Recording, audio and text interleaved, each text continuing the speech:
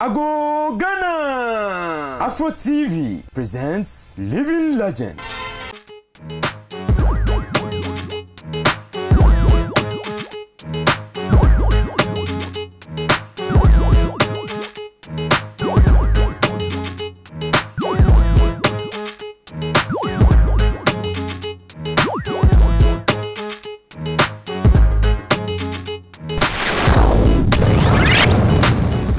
Viewers, you are all welcome to Living Legends in memory of the divine drama that Ghana has ever produced, Kofi Ghanaba.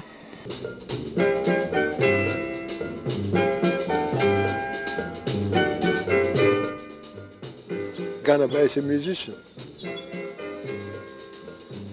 The unique thing about Ghanaba is that he's the first son of a bitch to play from drums with his hands and his feet in Ghanaian music history, you know.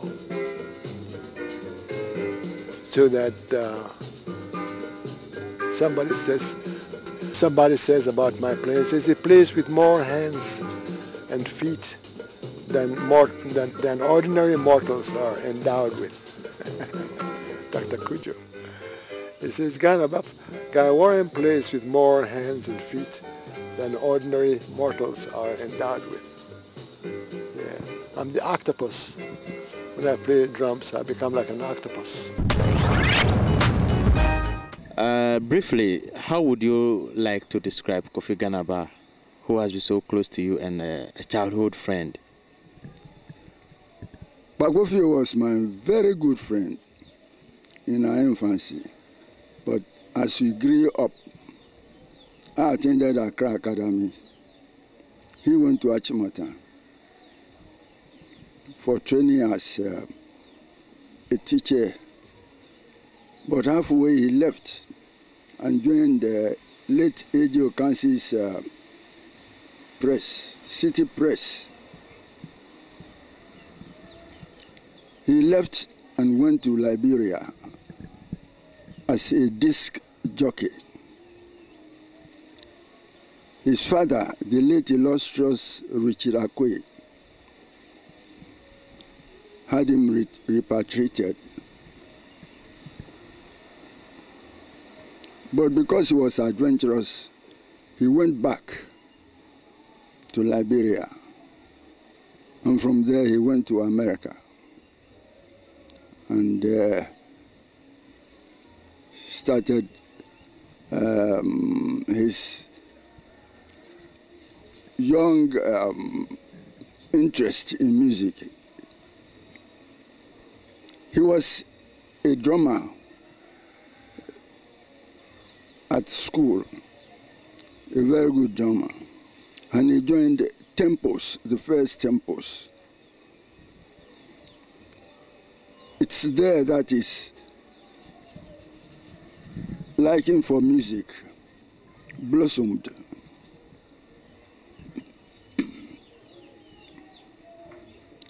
At Achimota, when he was there, he could entertain the whole school on Friday evenings. And you would think, because of his antics, that he wasn't interested in education. But he was an intelligent chap, very, very intelligent, and very smart. Billy Eckstein, an Afro-American singer, trumpeter, and musician, band leader. In my youth, we were look-alikes. And this article said that Billy Eckstein used to entertain at Howard University, I think it was. And he would sing and people would go gaga over him and all that. And so he came to believe that his voice was his fortune and that's what he should do, sing. So he left college, but didn't finish it, and went to the music field and he became famous and great, one of the greatest Afro-American musicians of my lifetime or of the millennium.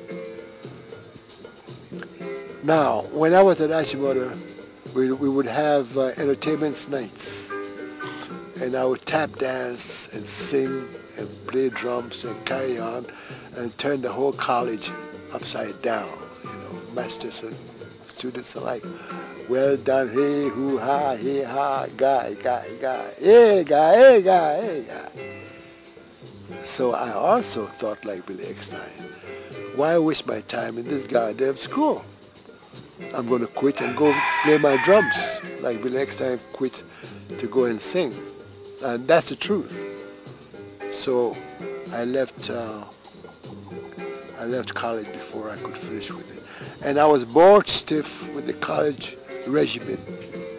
It was like an army camp. And I can only take that for as long as I could take it. Then I got out. Ago Ghana! Afro TV presents Living Legend. Konimo, this is an order, it is not a request. I can speak so many languages, so my patients feel comfortable with me. Ghanaba is a combination of many. My funeral delegates of the Akan people, it was my first book. I went to London to help to turn our Gold Coast office, then it was, into a high commission. I got this sucker, not from Ghana, but from Philadelphia. People call me all sorts of names as a result of my sporting life. I was a little adventurous. So on Monday when I saw the papers, I decided to quit football for good. Living Legends was brought to you by Afro TV. Ghanaba is a combination of many things. Talking about your dad, Kofi Ghanaba, memories back, how would you describe him? Well, when I grew up from school, my father was not here, he was in the States. I went to Jamestown Government Boys School. And when my father came back, I realized that I had a father who was a big-time musician. I didn't even realize it. So he got me into music, and he taught me how to play the drums. And I was rehearsing with him. We played with police band and other groups, Uru dance band. We were moving around. I was supporting him. And I was nicknamed the Little Thunder. So basically, me and my father, on the music level, we've been very good partners. I love him 100% for his music. He has done a lot of things for the world of music. Not only for Ghana, not only for Africa, for the world. I am more than a musician, and that makes me different. But musically, I love my father, and it has inspired me to love music. And I believe that I can continue. And if the chance is given properly, I can do my best. Maybe not to be like my father, but be almost like him, musically. So this is the way I remember my father. On musical level, political, journalism, it was very good. Constructive criticisms of everything. Whether you are part of him or you are against him, he tells his mind, and that's about it. You see? So I think we've lost a great guy for the whole world, not only Ghana.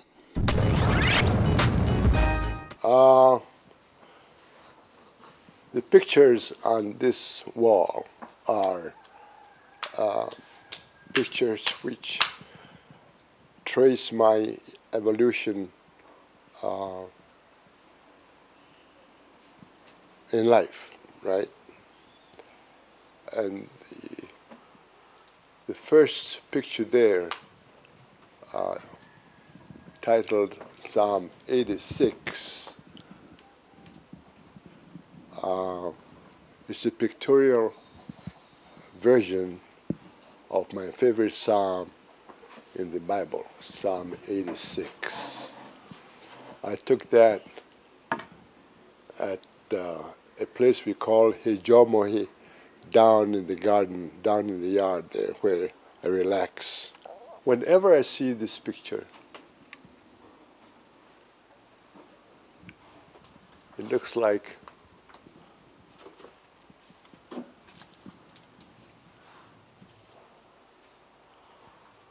I'm wondering what life is all about.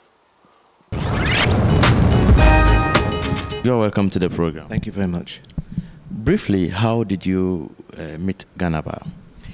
Okay, I have to take this back to 1969 when I was playing in a band with some Achimota schoolboys, a pop chain band, and Glenn Warren was among.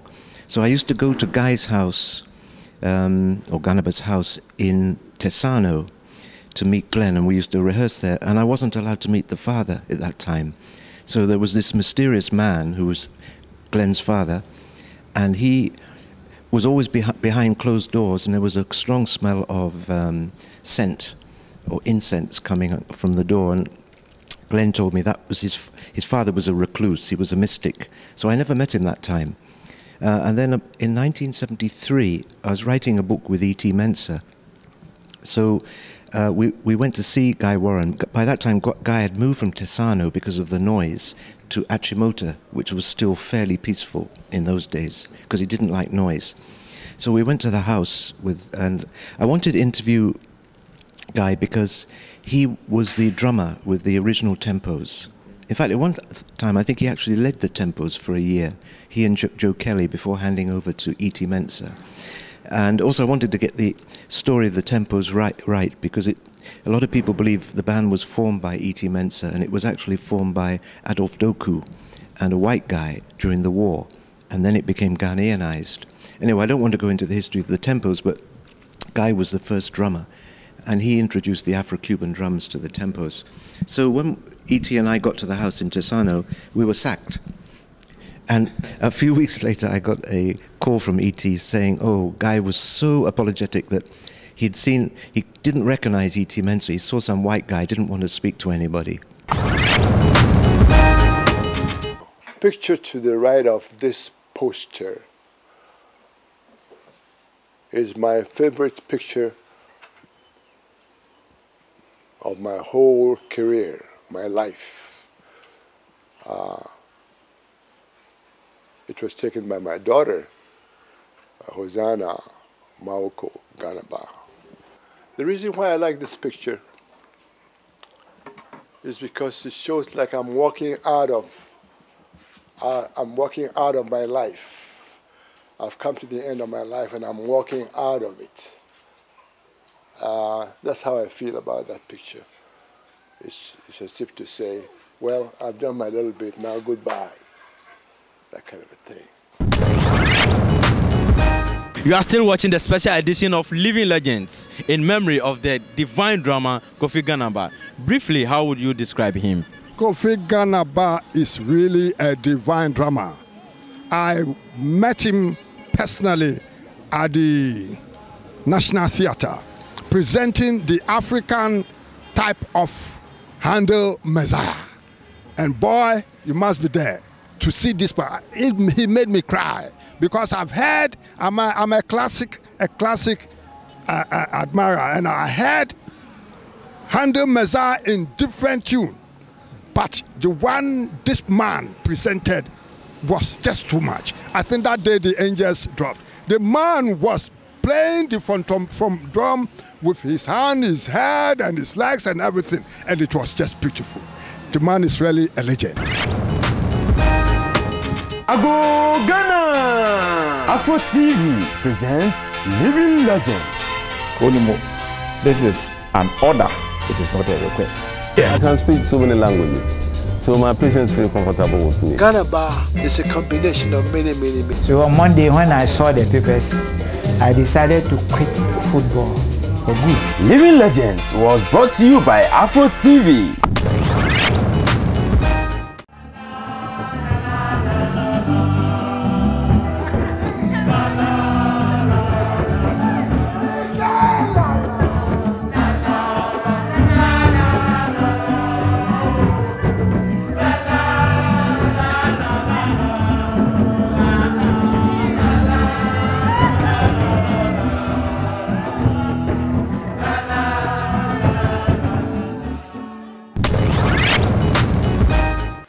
This picture is titled Free South Africa. It was taken during the time when I was performing a suite dedicated to Nelson Mandela, Desmond Tutu, Oliver Tambo, the great leaders of the South African Revolution. And the title of the suite, the drum suite, was Free South Africa. And it shows you Ghanaba playing the African phantom from drums single-handedly. Now this is a gift. I like to tell people about this. It's a gift. Ordinarily, the phantom from will be played by one man or maybe two different drums, two drummers. One drum, one drummer. The atumpani drums will be played by another man, and the pentama drum in the center will be played by another man. So you have 1, 2, 3, 4. And if there's an extra phantom from around, that makes it 5 or 6. 1, 2, 3, 4, 5. It's a total of 7 drums played by one man.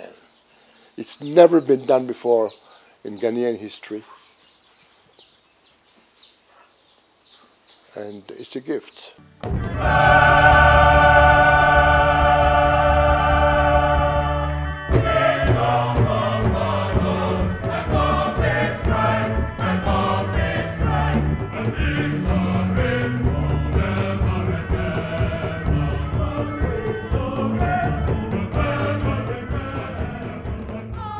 Psalm 150 says, play your drums, play your cymbals, play your gongs, play everything, play every goddamn thing to praise your God. That's Psalm 150.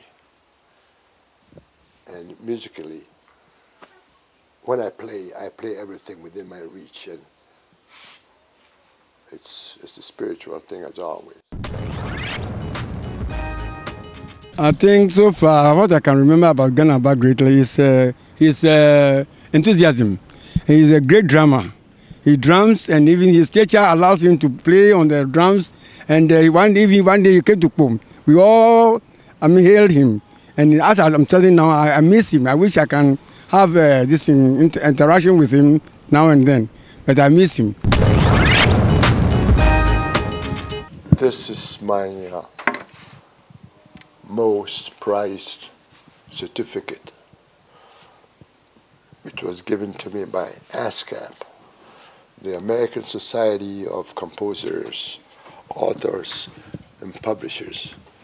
It's the elitist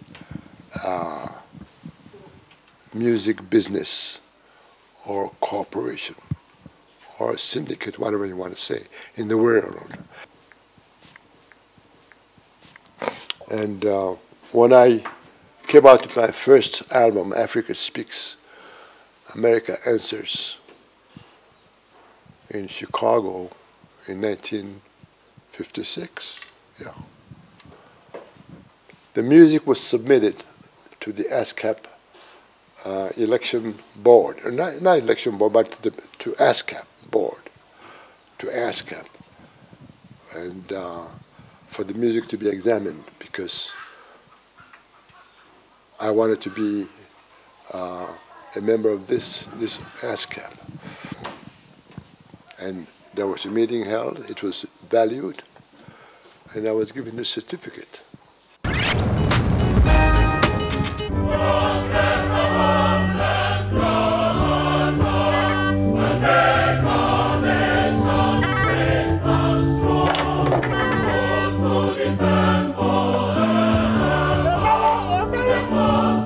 Freedom.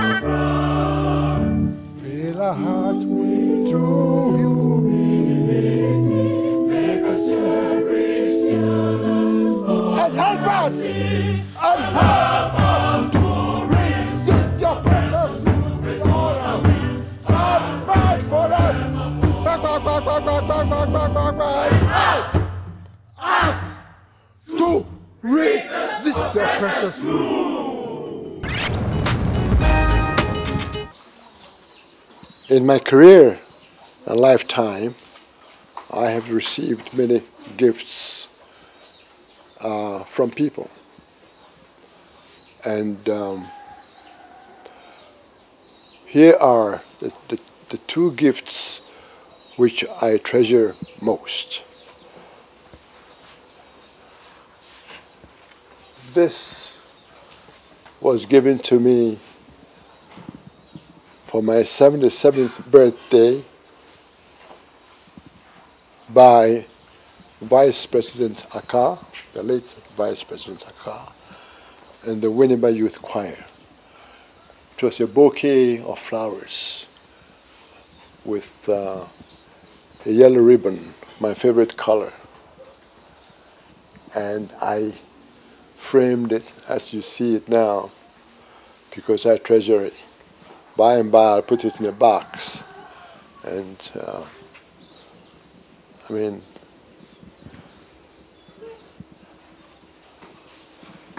the Winneba Youth Choir is my favorite choir. It's everybody's favorite. They sing like a group of sirens. Hallelujah, hallelujah, hallelujah.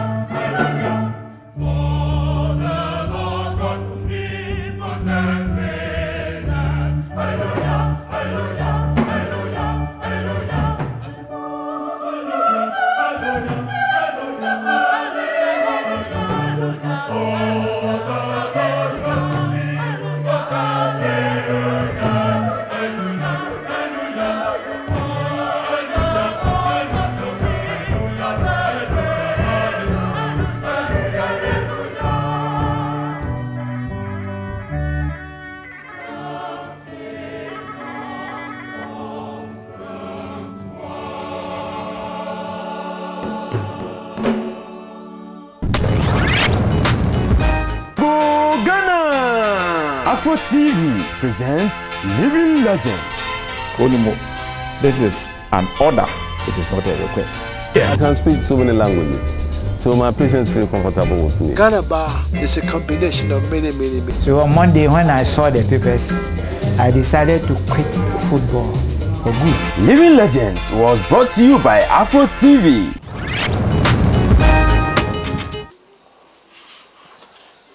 And this is number 2. A citation from the Art Critics and Reviewers Association of Ghana, ACRAG.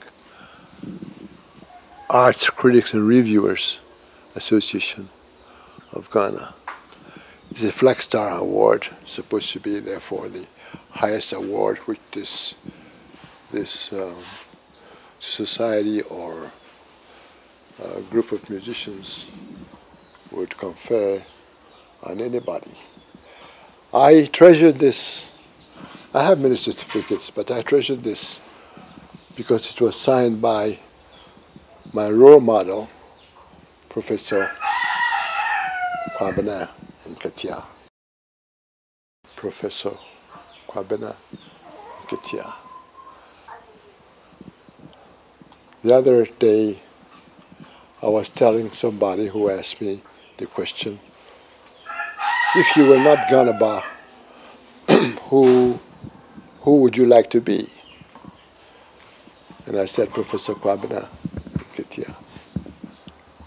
He's my role model, and he's a great Ghanaian. What attracts me to this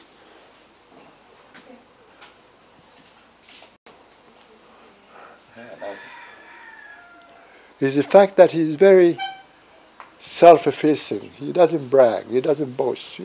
He's very humble. And yet he knows so much. He knows the music inside and out. He can play it, he can lecture on it, he can write books on it. He's a musicologist, an ethnocologist, a culturalist. You'll go on and on and on. And I knew Ghanaba very well as a creative artist myself, working in a different area, and as someone interested in collecting our own traditional music and studying. So we were on the same wavelength, and so we had moments when the two of us just met. He would arrange for me to visit him at home and so forth. And he was a quiet, serene person, very different from the turbulent person you see him on stage and so forth. Well, the legacy I left was my music. Africa Speaks, America Answers, that album was my legacy. And that album has sold 1 million copies worldwide. And one of the tunes in that album, That Happy Feeling, titled That Happy Feeling, or Iyiwaladong, or My Thanks to God. Da da da da, da da da da, da da da da, da da da da. Da da da da, da da da da, da da da da, da da da da, da da da da da da da, da da da da da da da, da da da da da da. Da da da da dee da da da da da, kru boom boom cha, kru bang. That tune was covered worldwide by a lot of musicians. They made albums and they used the tune here and there. And if you check my name on the internet, you will see the evidence which supports what I'm saying. It's not mere bragging. That tune, My Thanks to God, has earned me more money than any other composition. It's become like a hymn. They play it in Germany like a hymn. I just got a royalty statement, and they've started playing it regularly in England. It's going to catch on and spread. So my legacy, not necessarily to America, but to the world, is my album, Africa Speaks, America Answers. When I was making that album, I had this thought in mind that if I made the album and stepped out of the studio into the street and got knocked down by a car, I would have done what I came into the world to do. So the album was very well spaced. All the numbers were played differently, and all the numbers were little gems by themselves. Africa Speaks, America Answers. That is my legacy to the world. Your last words in memory of Kofi Ghanaba. A big man has gone, my big friend has gone. And as I'm talking to you, I'm shaking. Because though he grew up, he was an old man, but full of grace. He was full of everything, So I'm saddened. So all what I can say is my good friend, Ajimanjewu, Mahi rest in peace. Folks, let his soul rest in perfect peace. And on that note, I would like to sign up today's edition of the program Living Legends in memory of the divine drummer. He is the only, and I repeat, the only divine drummer Ghana has ever produced.